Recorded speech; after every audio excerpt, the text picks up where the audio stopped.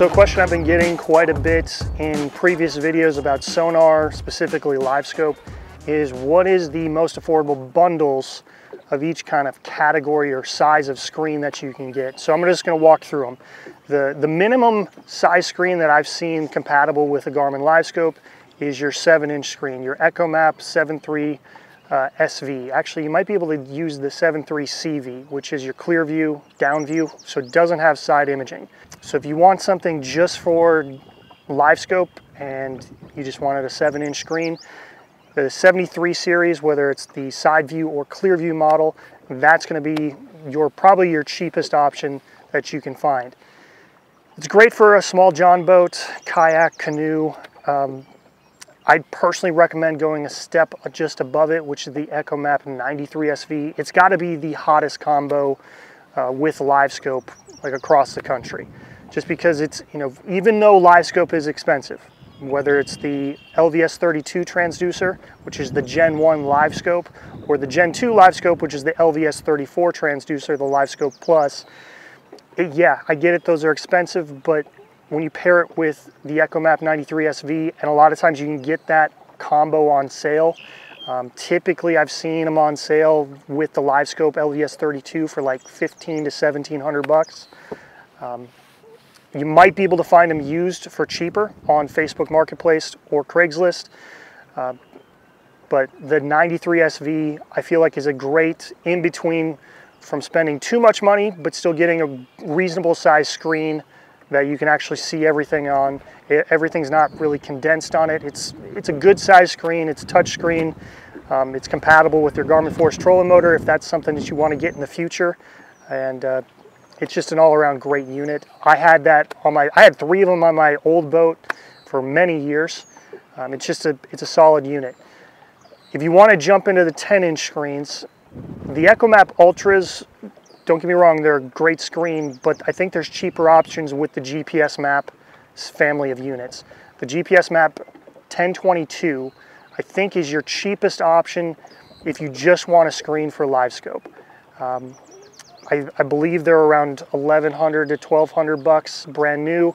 I've seen them on Facebook Marketplace and Craigslist for under $1,000, like $900. So there's definitely deals to be had in the secondary market of Facebook Marketplace and Craigslist. If you wanted something that was compatible with a regular transducer, the GPSMAP 1042 XSV is another great option. Both of these are 10-inch screens. There you have the dial system. You're probably looking at the used market for these, honestly, because you could probably get both of these for under $1,000, just the screens themselves, and then just go ahead and buy the Livescope system. If you can find it on sale, great. Otherwise, you might have to wait around for the Livescope to go on sale. The LVS32, I think, usually goes on sale for like $1,100, $1,200.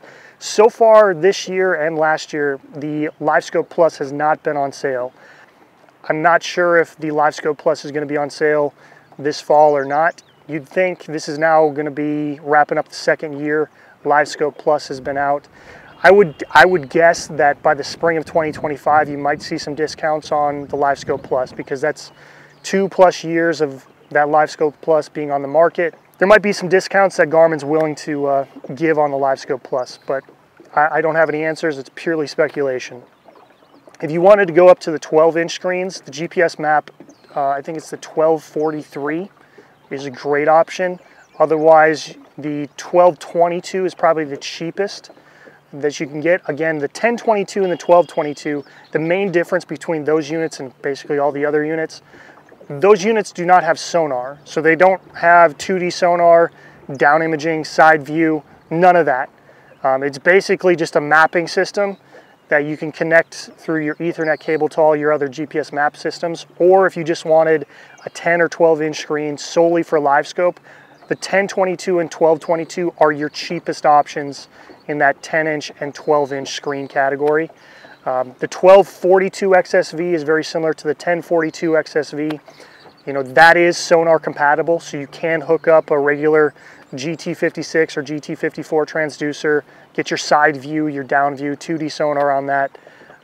Those also come with, I believe, they're the US inland mapping, or you can select which Navionics mapping you want, I believe, on them. The GPSMAP 1022 and 1222, it's just the base world map. So it's a very limited feature of those 1022, 1222. If you're just looking for Livescope, great options. If you're trying to use that screen for something else, I would go to the 1042 or the 1242.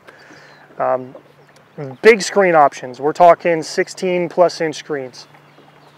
The 8616, I've seen it on a lot of tournament guys' boats. It's a great screen, don't get me wrong, but it's hard to justify spending $5 to $6 grand on a 16-inch screen.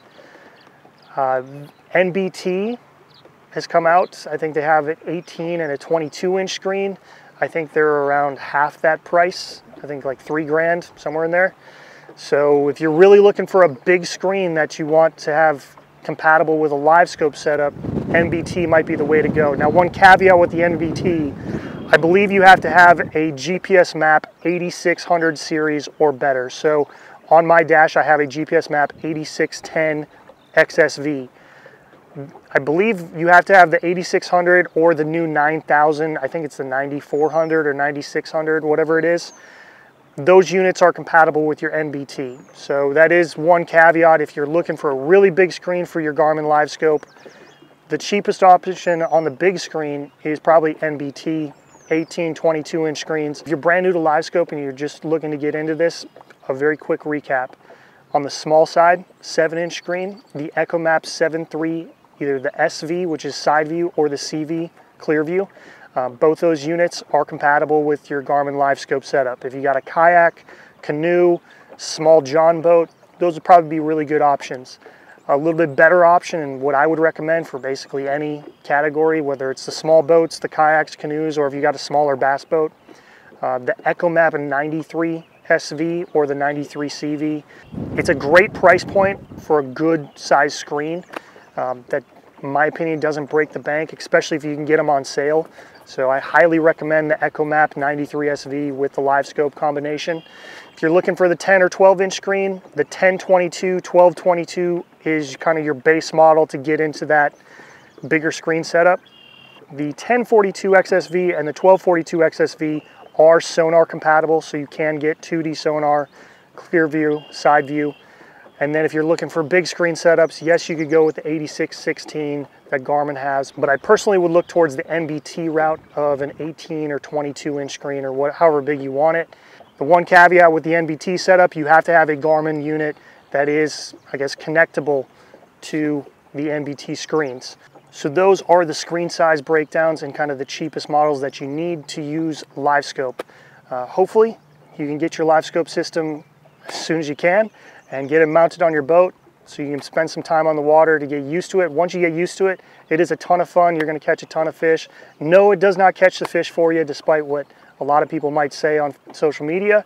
You do have to work at it. You do have to get used to what you're seeing on the screen, but once you kind of get it dialed in, it's a ton of fun. You're going to put a lot of fish in your boat or your kayak or your canoe, whatever you're fishing out of.